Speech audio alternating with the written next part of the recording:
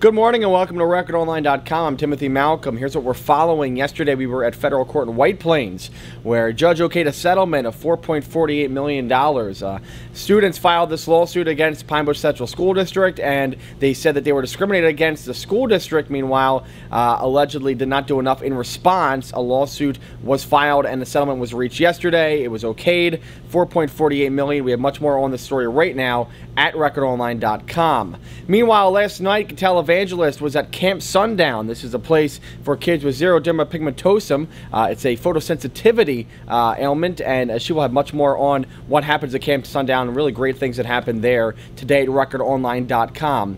And we're going to have more from potentially Jennifer Molyneux, who could be in court today. She is someone who is facing charges of a death of a woman in Goshen in an arson and murder, that is. We're going to have much more on that from Heather Yakin at recordonline.com today. Your weather for this weekend and today, it's going to be pretty amazing, actually. You're going to be very, very happy with the results. It's going to be in the mid-80s today with sunny skies, maybe some clouds, but for the most part, beautiful.